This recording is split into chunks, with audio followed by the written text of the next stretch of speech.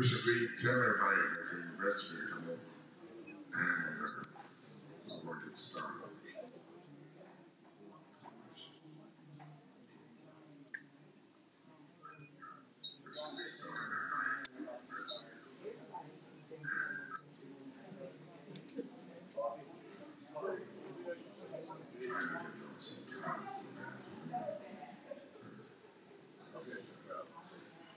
Stay over time.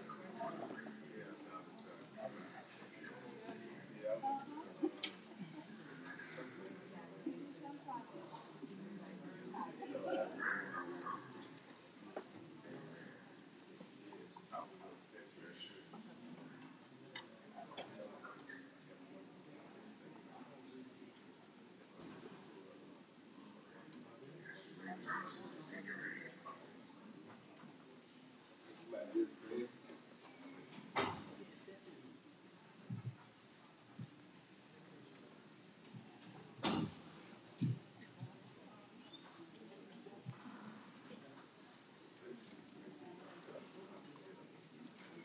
I want to thank you for coming back today. And I am hopeful that our time together will be again fruitful.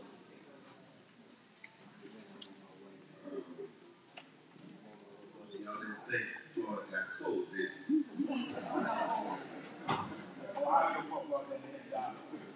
Yeah. I'm guilty. I'm guilty. That was Pennsylvania. Y'all thought y'all come down here and because the sunshine that the cold does not come. But I'm telling you, the Rosses of the years it gets cold in Florida and don't have to be winter either. And so we got our first introduction to this coolness. It's only going to last a couple of days and then we'll come back a little later. I need to just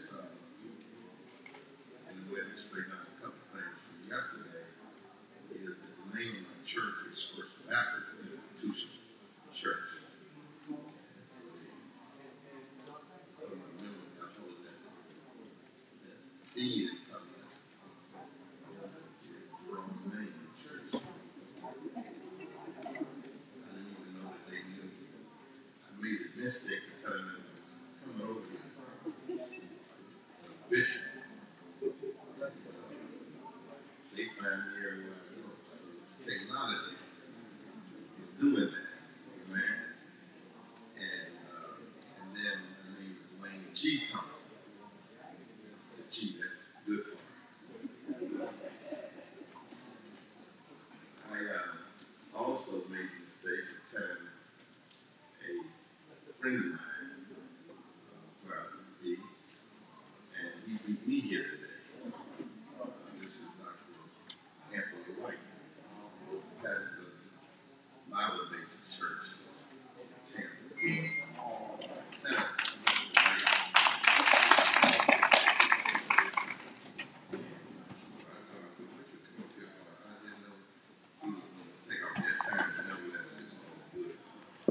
now,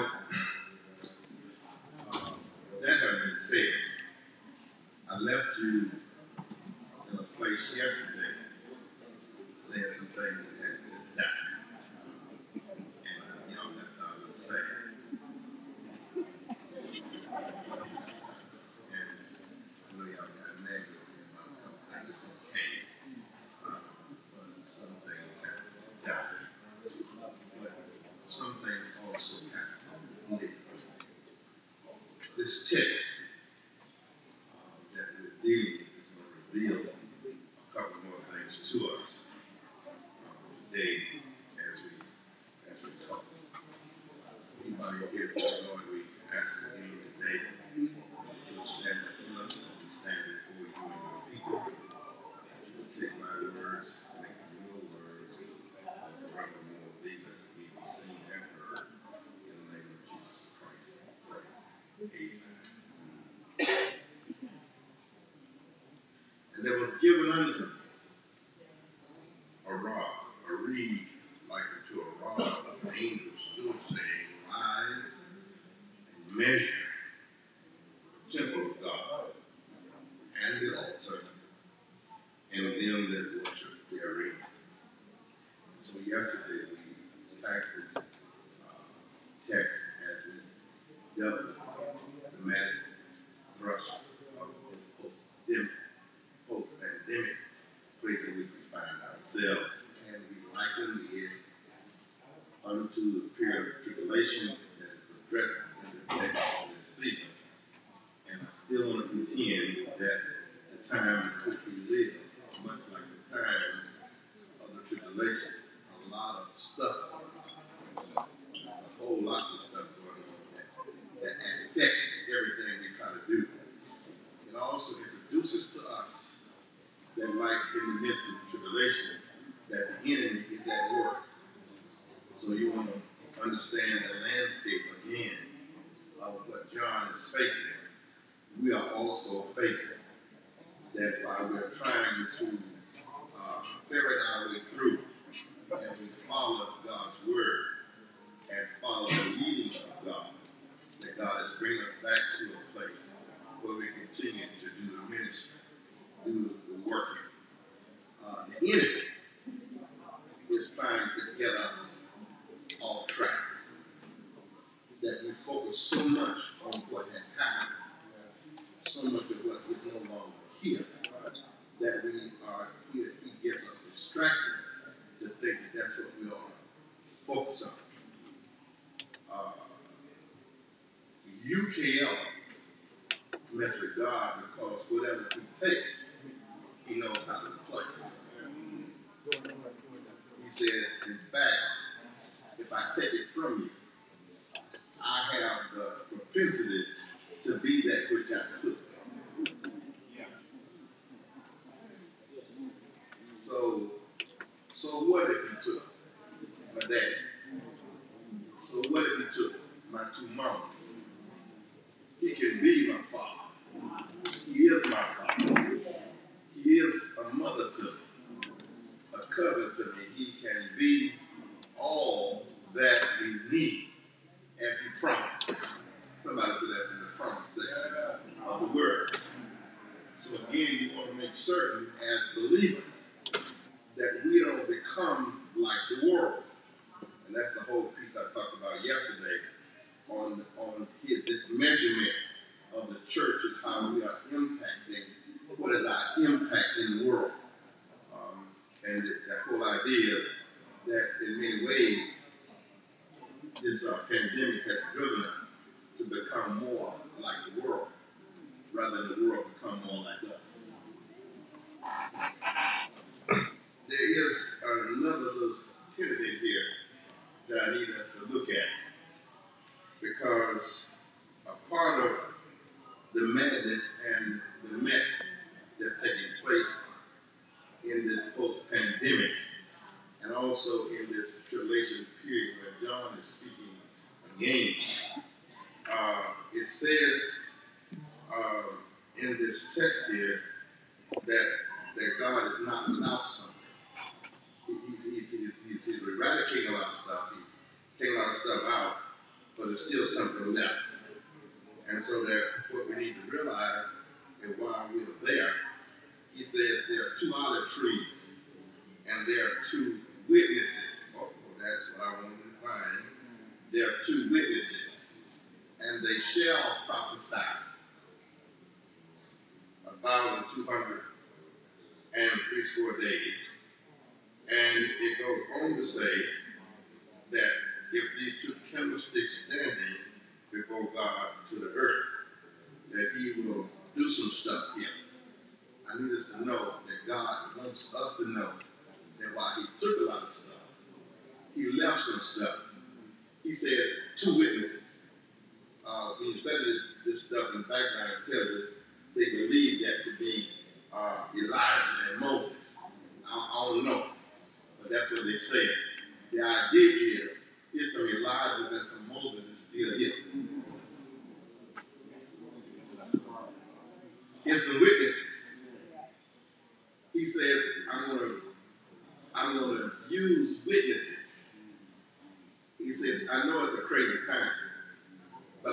some witnesses.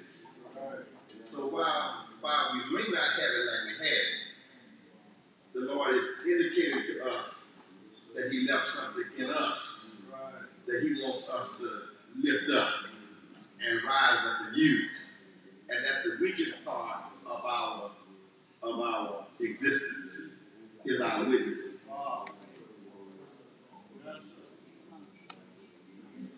If the research was right yesterday that there are more churches closing than there are opening, then we got an issue. Now for a long time, the Jehovah people have beat us at this witnessing. Come on, somebody. Yeah, y'all know that you close the door when you come, act like you're not home. And if they would stay there just 10 minutes, they'd see you leave. You just wait on the go. But the idea is, while the churches are closing, while church planting is slowing down. See, denominations are led by trends. And when they're not building churches, they feel like there's no need for growing churches, planting churches. Many years ago, I used to be, before Florida became all that Florida is, a lot of people started coming down. Florida was number 16 in population. That's when I was in junior high school. And by the time I became the new church development chairperson for American Baptists around 1989, we found that Florida was growing in rapid numbers. And now Florida is the number 3 state in population. And I sometimes wonder where all these people, where they came from. But I know where they came from. They came from California, they came from New York, they came from Ohio, and every other place. And they came here. And so now we're number 3. That's the point I'm trying to help us understand, that while numbers are up in other places, opportunities have also increased. Fewer than half of all Americans even profess that they go to church. So our numbers about going to church are good. Here again is an opportunity for witness. But God says to John, and he says to us here, I'm going to give power to the witness so that my witness can, in these confusing times, that they can witness about my great glory and tell a story. We should be talking about the goodness of God, the saving power of God through Jesus Christ every time it is in our mouth. But we've got to intensify our talking points. See, we're so busy talking about what's with us and forget to talk about the main piece. He said witnessing is still important. He says, but then I want you also talking about these 2 witnesses and the witnesses that he had here in us and where we live and where we do ministry. He said, I want them to prophesy. He said, that means I want them to warn the people about the danger that's out there. COVID not the only danger we had.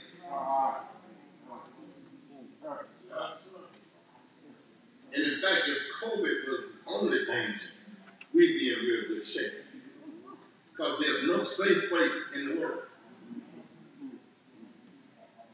Church ain't safe. Not long ago, we had people out there in California going to a church, trying to kill some people. The pastor put his life in peril to save some people, get the shooter out of there. We've seen how the shooter came in Emmanuel Church in South Carolina. We've seen it all over the country where the church is no longer safe because there are folk who have no regard for what the church represents, and the fact that somehow we are losing our influence.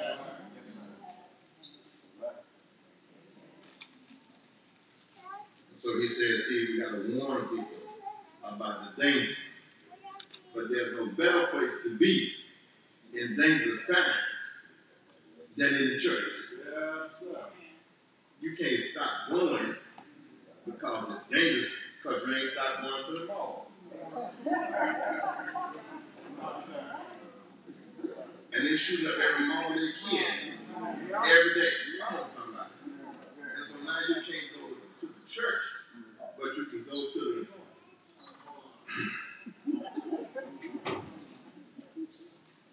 the games. You ever seen those football stadiums? They is to the hundreds of thousands.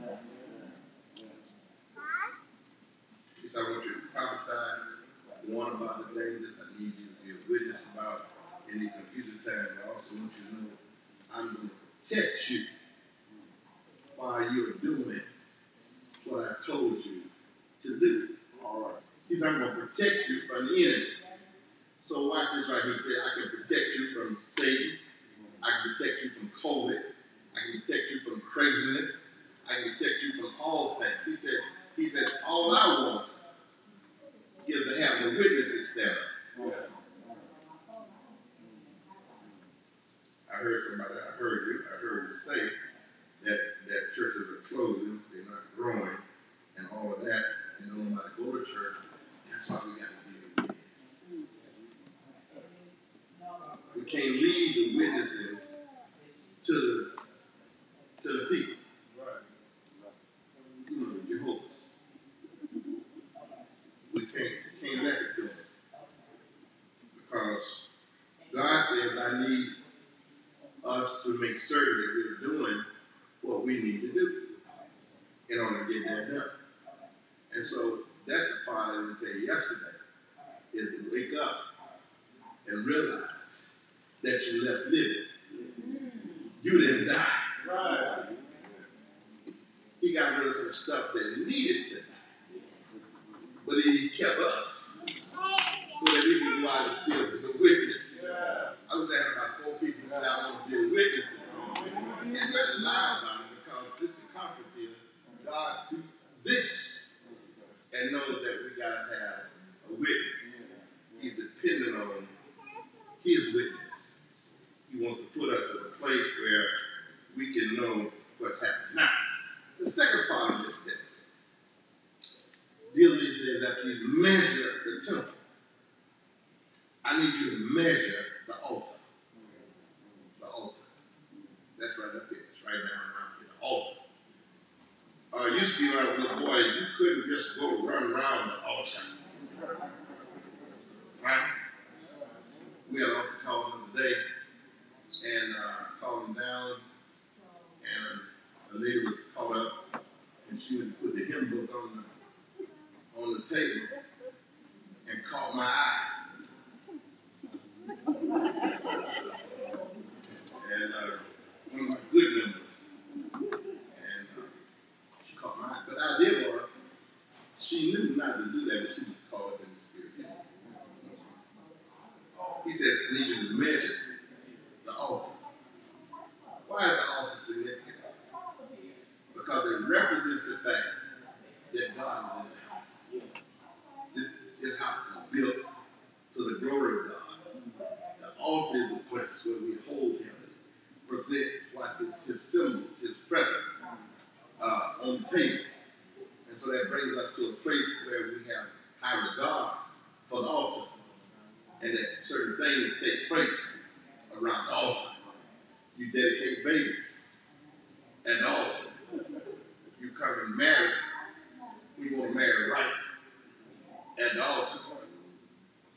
What was I saying? We want to marry. Okay.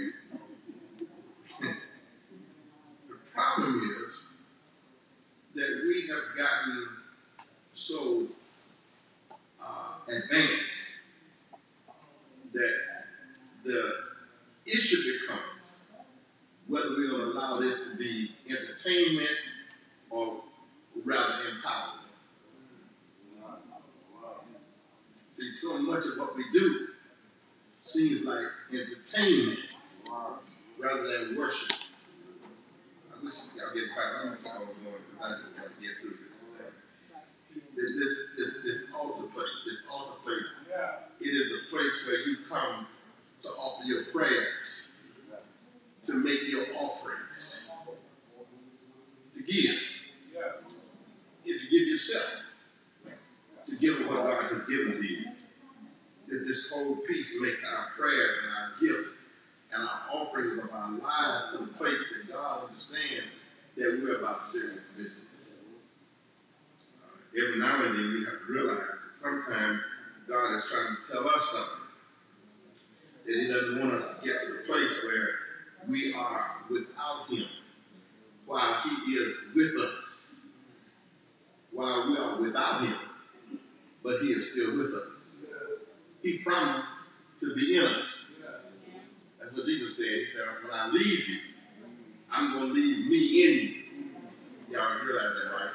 And so that you make certain that you know you're not by yourself. Again, we sometimes live life in the Zoom stage, the fast stage, always moving, always shaking, that we forget about the God in us when we come from situations that are not inviting to us. And He says, at the time you ought to remember that whatever you ran up on is not meant to kill you, because I'm in you. All I'm trying to say is you can't die if you're in you.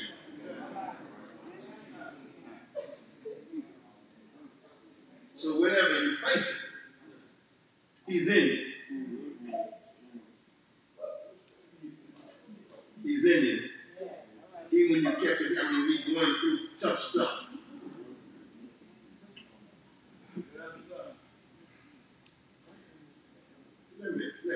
Let me go on up with this altar piece, because in many ways, I believe that we've got too many people who are afraid.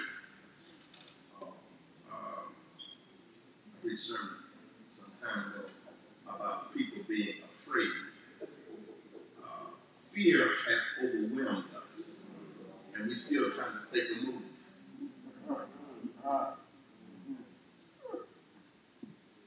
We're trying to act like we isn't fearful, when in fact we are. Now, generally, when you're talking like this, you preachers know this, all of us know this, that the people you're talking to ain't the people that's guilty.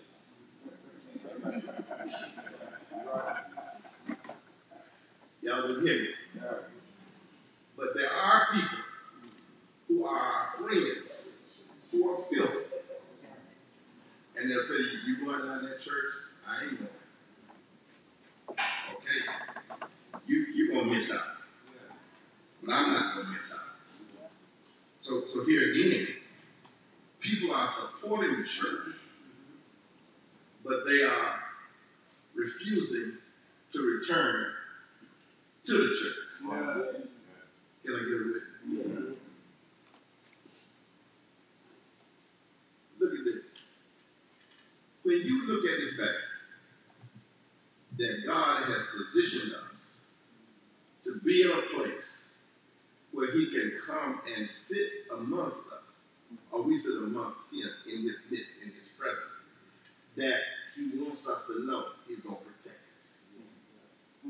That's the real structure of this whole piece, that the author brings to mind, that we have an opportunity to be representatives for God. But the problem is, I think we are guilty here. The problem is that we have let our egos mess with how we represent God.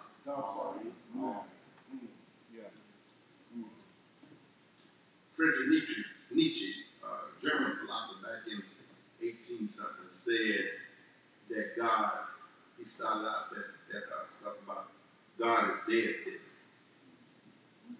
And I remember my pastor, Bishop Ross, graduated from seminary in 1961, came back and was talking about this God is dead stuff and everything like that. And I was 11 years old.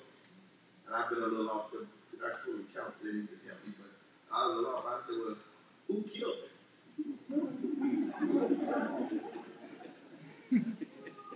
That's to say, y'all laugh, but I was serious. Because if you preach it that he's living, and now you say he's dead, somebody told you he's dead, I didn't know who killed him. Can one of y'all tell me who killed him? Have you seen the obituary? If we're not careful, we'll see the obituary from the church, but we won't see the obituary from God. Come on now. See, our egos, we think, and that's what the battle is. Thank you, kind spirit. That's what the battle is. The battle is between our idea and God's idea. That's the tension. And we've got to get off our idea. Because God's idea is the thing that's going to empower us and push us forward through this crazy period that we don't even understand.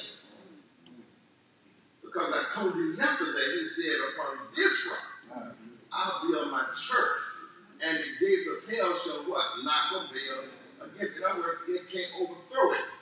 It's his. Right. But the problem is, we're the weakest link. I keep talking about this ego. I got an acronym for ego. We edge God out. Because we're so full of ourselves. We got so many degrees, and we've studied so long, and we full of the Holy Ghost, and we got all the Spirit's blessings and all of that. And yet God is saying, I need some space on this program. You're trying to do this and represent me, yet I can't see you. Right. I can't feel you, the church. I can't feel you. And so we got to get our egos. I got one baby. Yeah. Thank you. Our egos are in God's way. Right. How you going to preach this gospel and be larger than the gospel?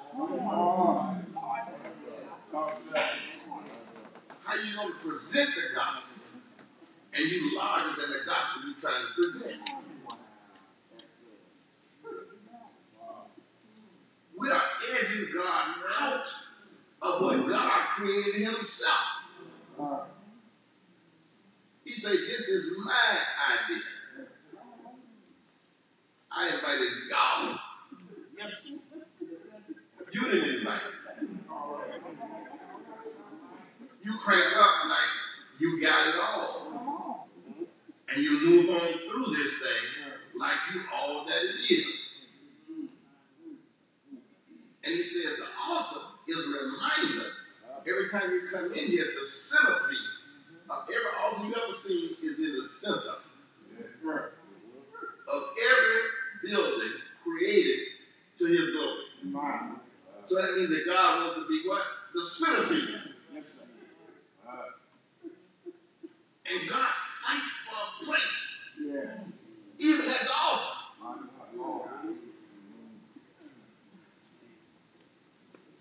And God is saying, I need somebody to be serious.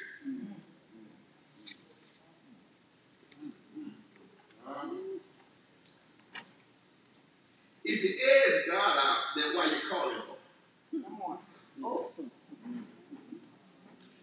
You got rid of him. And now when stuff happens, you first thing you say, Lord, if you with it, you ain't got to holler. If he in you, you ain't got to holler. If the whole world's falling apart and he's in you, you don't have to ride out, running around crazy. Just know God is with you.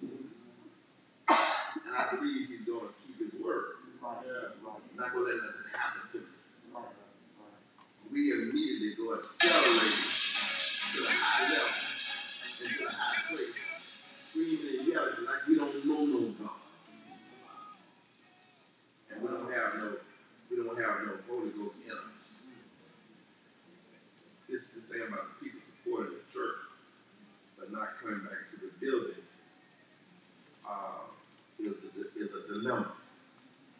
One we have to work with and through. Father, thank you. The scenery has changed. And so we're going to have to adjust our lenses as we see what God has left on the scene for us.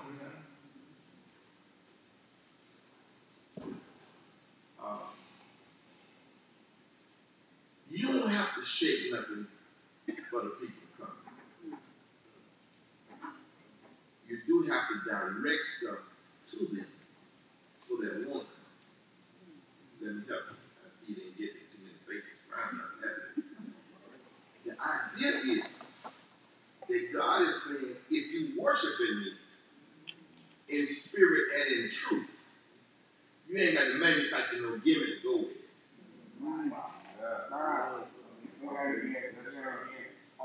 See, we're trying to be too gimmick. Our music has changed over the years because we want to be, we want to, what I said, gimmick it. We got a gimmick. You know? We want to, you say contemporary, we're contemporized. Well, if you're talking about the law, that's contemporary enough for me. Because he is. Am I right about it? Right. I mean, if y'all believe he is, so it doesn't matter. I don't have to change that.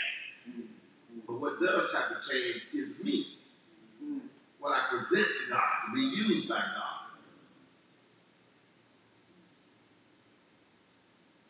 I have to be careful now because, well, let me just say this way right here. You can listen to some music sometimes until you don't know what it is.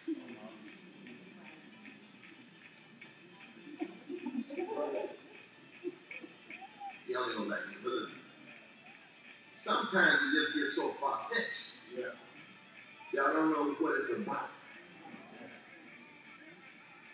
I don't know who it's talking to. I pastor the oldest Black Baptist church in the city. 124 some years, all that kind of stuff like that. And it was still a stocking church till I got there. You know, all the high you know, till I got there. And in fact, a deacon said when I got there, he said, well, he bringing in all these other kind of people. See, that's another problem with us. You got to have a certain.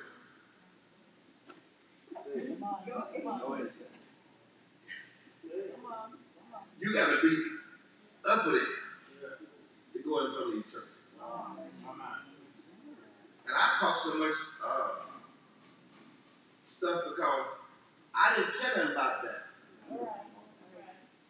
When I went there, everybody in the church had taught me somewhere between kindergarten and 12th grade.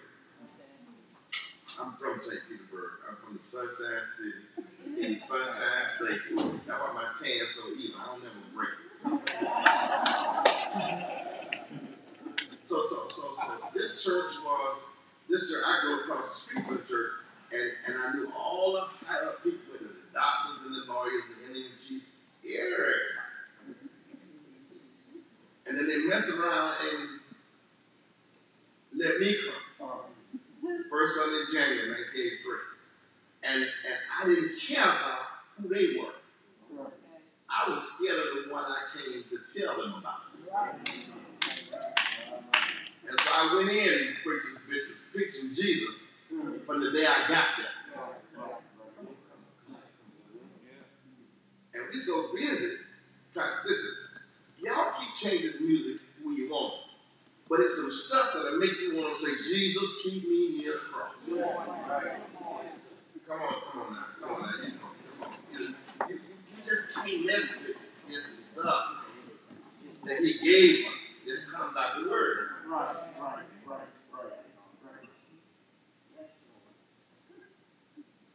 And they said, we ought to quit singing them hymns. I said, when I die,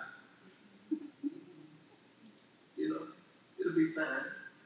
sing anything more. But I need to hear him.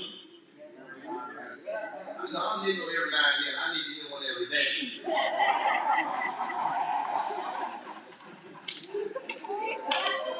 Let me stand up.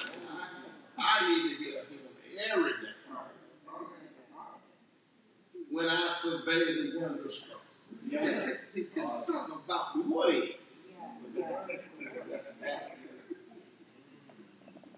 I can get with the contemporary music. I'm with that. But every now and then, slow it down. And let it seep in.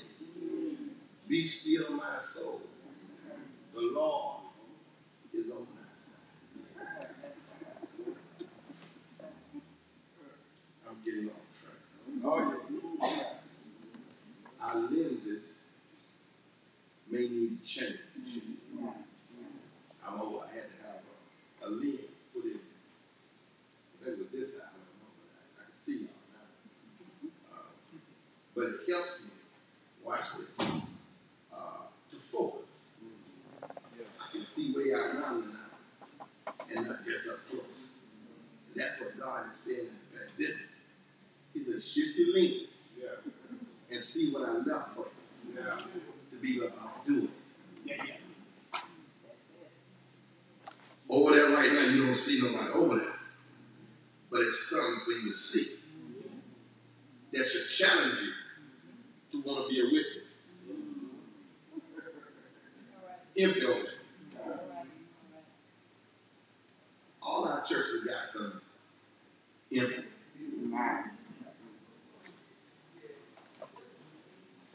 Everywhere you go, is something empty. But God is still in the midst. Am I right about it? Let me help you. Because I see I'm losing some people. And I got something here for you. Let's see what I paid you some. Because I need you to see it. This thing about this altar is for us to understand that God is at work.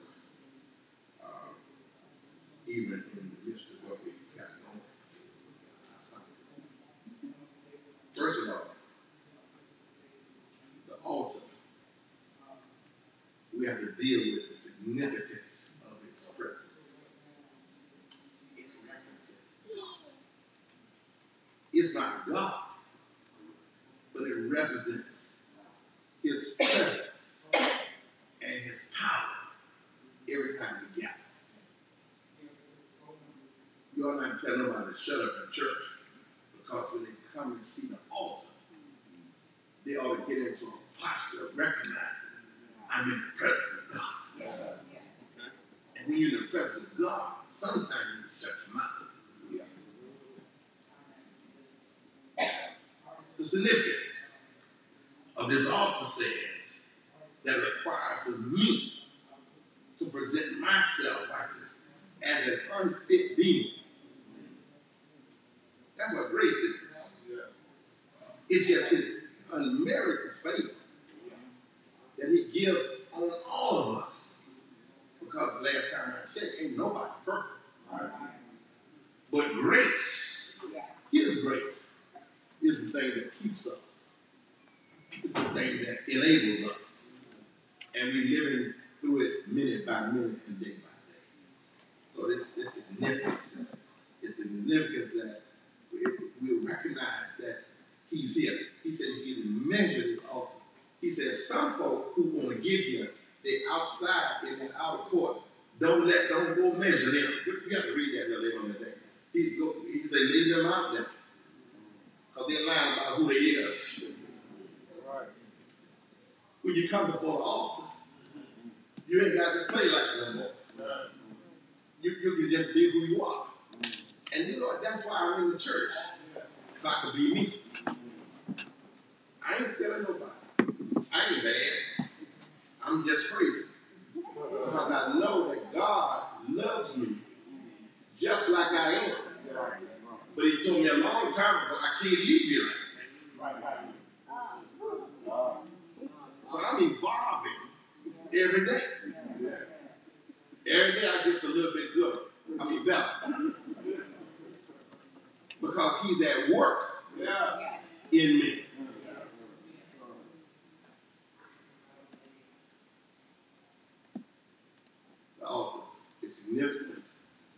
also its sacrifice. It represents his sacrifice. This altar, this table, that represents him, represents his son who died for us long before we got here. If a God could save all of us before all of us was born, and he knew that it was coming, I wouldn't save nobody else but that. And we're trying to make people think that they got to do a whole lot to get here. No.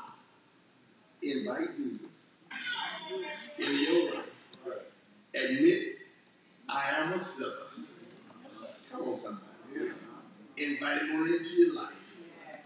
Accept him for the gift. And you follow him. It's so simple. You ought to be witness. You ought to be invited. You ought to be telling folk about who he is. That's what's going to cure.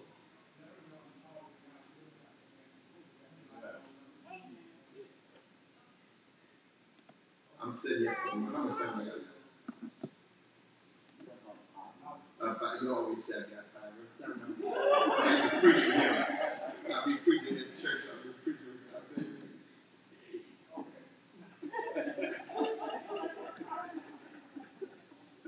Watch this right here. This altar. It represents its significance. The substance on it. The sacrifice. But our salvation is because of it. See that's the theology like that. We walk around talking about I'm saved. If you're saved, you ain't got to say you're saved. All right. Now somebody I know you. There's somebody I know you saved. I really play a lot, and I don't dress up like this no more. Because nobody don't dress up on the plane anymore. When I was 17, I took my first plane ride, go from 10 to 11, go to school, all like that. And we had to dress up like this. The airline stewardess had on, they had on nice suits, had a hat on, had gloves on. The men were dressed in suits and laid on this and that. They had to put some people off because they're not properly dressed.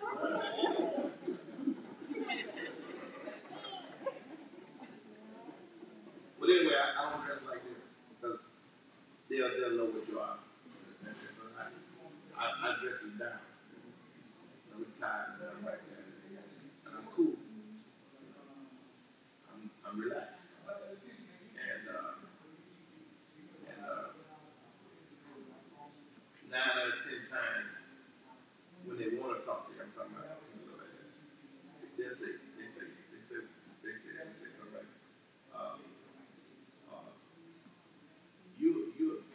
you're a minister. I said, what makes you say that? You know, and they say, I can just tell. I said, Lord, thank you for letting me show up. And somebody recognize it. Because that means something to me. That he is living in me. And I don't know what they see to make them say it, but they feel it, they sense it, they see it. Now sometimes when they ask me, what do you do? I said, I'm a motivational speaker.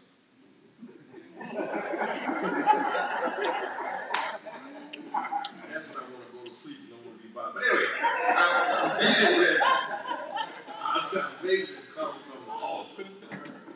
Y'all hear me? And then here we are looking at this thing. Watch this one more thing about this lens. It allows us to focus on what we need to focus on in order to make certain we know how to shape our goals.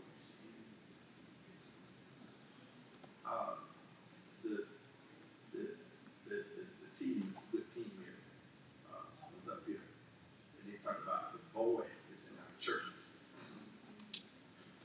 There's a lot of reasons, but I'm not going to get into that. But I'm going to tell you this right here. If you know you got a void, and you shake your lens to it, then you can see what to look for. But let me help you. When you find it, you have to be your authentic self, not your Sunday morning self, not your Wednesday night self. You have to be your authentic self, because this world is going to hell in a handbasket, because these young people who don't go to church because their mamas and daddies didn't go, because they great up said, I'm not going to make my children go to church like mama never made me. Wrong answer. You should have done what they did to you, to yours, so that we would have this dirt that we have now. So in that mindset, we got to realize that these children need to be witnessed to. A lot of what the witnessing we need to do starts right in our own home, and in our families, and around our neighborhood. You ain't got to go far to witness, but they need to see an authentic presentation of the believer you say you are. Something real. Something not put on. You don't need no makeup and no suit to do this. All you need to do is just go there and tell them the story about the love of Jesus Christ. And watch God bring them to the altar. I'm going to stop right here with this thought. Baptisms are down in Southern Baptist by 1.8 million. We can't get no numbers on the colored Baptists.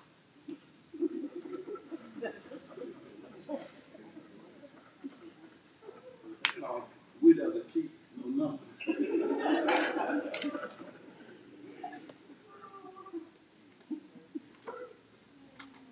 Got me? The baptisms are down. That means that we're not telling the story. Our preaching